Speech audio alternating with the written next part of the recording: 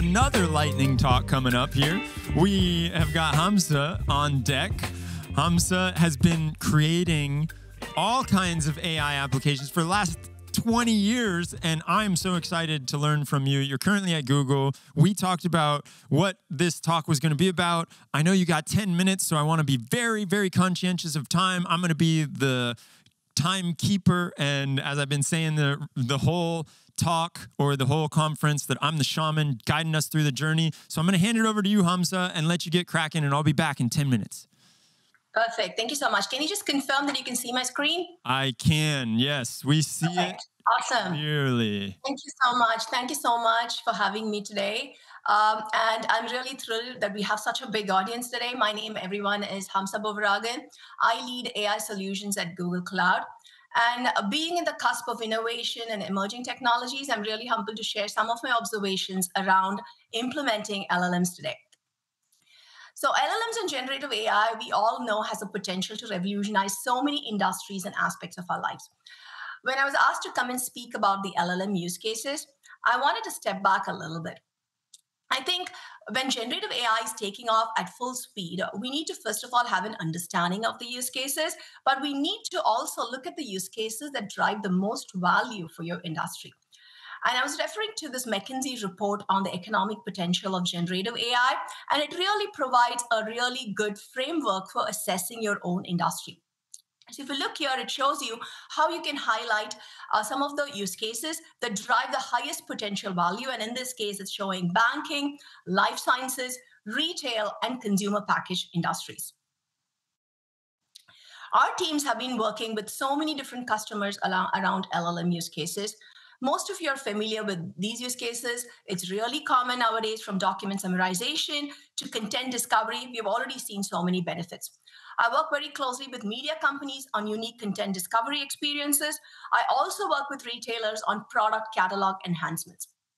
I work with, again, marketing companies on multi-channel marketing, and healthcare companies on healthcare research and information discovery. And for all you developers out there, there are so many different developer tools now and built on top of LLMs that can help you improve your developer productivity.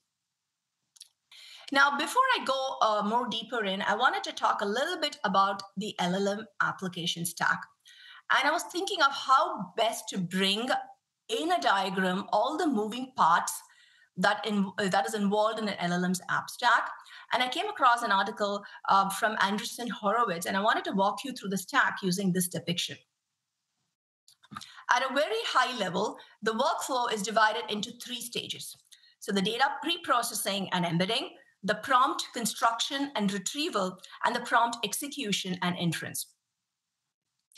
So in the data pre-processing embedding, this stage involves storing the data to be retrieved later. So this can be any of the private data that you have in your organization. And typically the documents are broken into chunks. And so they are passed through an embedding model and then stored in a specialized database called a vector database. During the prompt construction and retrieval phase, when a user submits a query, the application constructs a series of prompts to submit to the language model. And a compiled prompt typically combines a prompt template hard-coded by the developer and examples of valid outputs called few-shot examples, any necessary information that's retrieved from external APIs, for example, and a set of relevant documents that you're retrieving from your own vector database. And then you have the prompt execution or the inference. And so once the prompts have been compiled, they are submitted to a pre-trained LLM for inference. And this includes both proprietary model APIs and open source or self-trained models. Some developers can add operational systems like logging, caching, and validation at this stage. So the reason I wanted to kind of share all the things that is done in an LLM application stack, so there's a lot going on, and it's really great, right? Super exciting. But I just would definitely want to point out that although this is all exciting, the LLMs are really far from perfect. And many of you know, we've all played with it for the last couple of months, and it's not really, really perfect. So while they are powerful and versatile, they come with a lot of pitfalls. So the users, as users, you need to be aware of this. So there's issues with accurately citing sources, there's inherent biases, It's generating false information. There's difficulties with math, susceptibility to prompt hacking. They're all challenges that need to be addressed.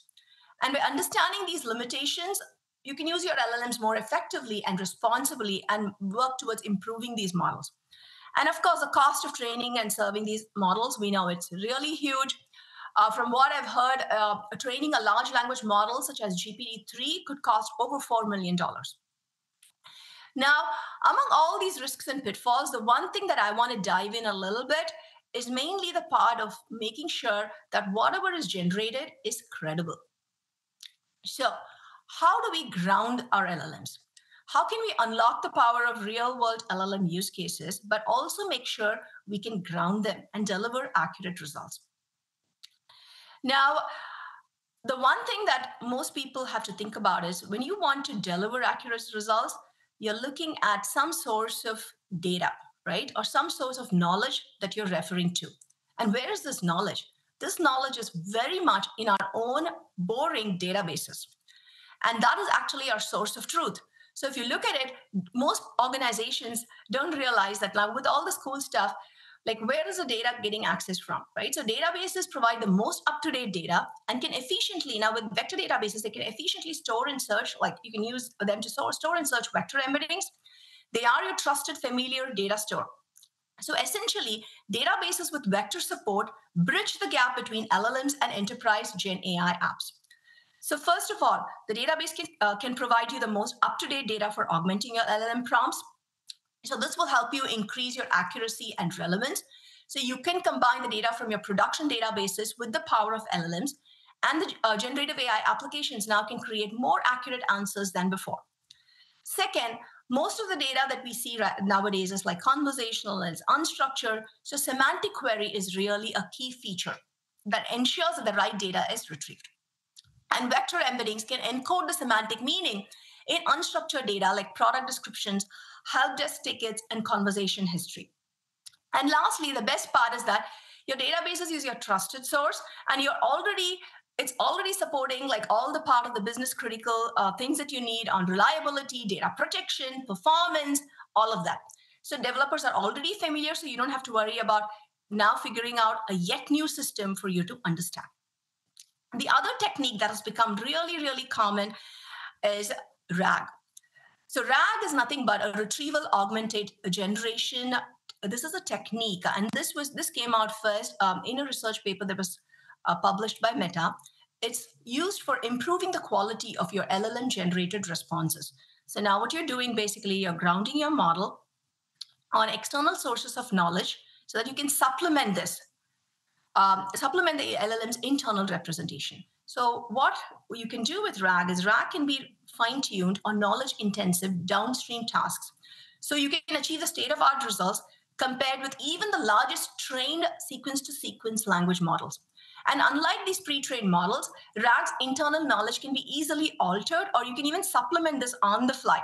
So this way, researchers and engineers such as yourself can control what RAG knows and doesn't know without wasting time or compute power retraining the entire model. And RAG is more accurate at Q&A than purely extractive models. And you might think this is somewhat surprising because you're extracting snippets from existing reference and you're thinking like, how is this accurate? So now the way you want to think about this is the two sources, the parametric and non-parametric memory, complement each other. And what the research paper found was RAG uses its non-parametric memory to cue the sequence-to-sequence model into generating correct responses. So essentially combining the flexibility of the closed book or parametric-only approach with the performance of open book or the retrieval-based method. Now, the performance improves when RAG has access to documents that contains cues to the correct answer, but where the answer is never stated verbatim. And RAG even generates correct answers in certain situations where the correct answer is nowhere to be found in any of the retrieved documents, and that's pretty cool. Now, if you want to take away one thing from RAG is the simple two boxes that I'm going to show you. So the approach is as simple as you augment the prompt sent to LLM with relevant data retrieved from an external knowledge base through what is called an information retrieval mechanism. The prompt is designed to use the relevant data as context along with the question, and it avoids and minimizes using the parametric memory. So now if you look at it, the external knowledge base that you're seeing is your non-parametric memory. And so this approach is essentially RAG, and it's really great for generative QA. And it's not just for generative QA. This is just an example I'm showing you. Now, this is a depiction of how we have done internally. We built out a QA system based on RAG pattern and some of our products and services around our flagship Vertex AI that responds to questions based on a private collection of documents and adds references to the relevant documents. There's one thing that you want to keep in mind is semantic search is very much part of RAG. And semantic search goes beyond our typical keyword search because it determines the meaning of the questions and source documents and uses that meaning to retrieve more accurate results. And so semantic search is very much part of RAG. So guys, like, we are part of a revolution right now, and in fact, very much the start of a revolution. There is so much going on, and my guidance is to just keep up to date on upcoming research and tools, which is what we are doing ourselves here, although we are innovating so much and incorporating some of these techniques in our LLM use cases, and most importantly, staying grounded. So thank you, everyone. Excellent, Hamsa. Thank you so much for this talk. It's so cool to have you here. And I love the work that you're doing. Some people do not know this, but you've got a book coming out pretty soon. So can we talk to people about what that is real fast? Oh my God, that's a shameless plug. Yes, I'm writing an anthology on persuasive leadership, and I'm talking about some of the challenges in technology leadership, especially for women. And I'm really, really excited. The book is coming probably in the next 2 weeks, so stay tuned. Well, Thanks a lot for that. Yeah, I'm excited for it, and I look forward to getting my hands on it. And I know that it's really a lot to ask of you to do this conference while you're finishing off the final touches of the book. So I appreciate you coming on here so much and doing it. And thank you.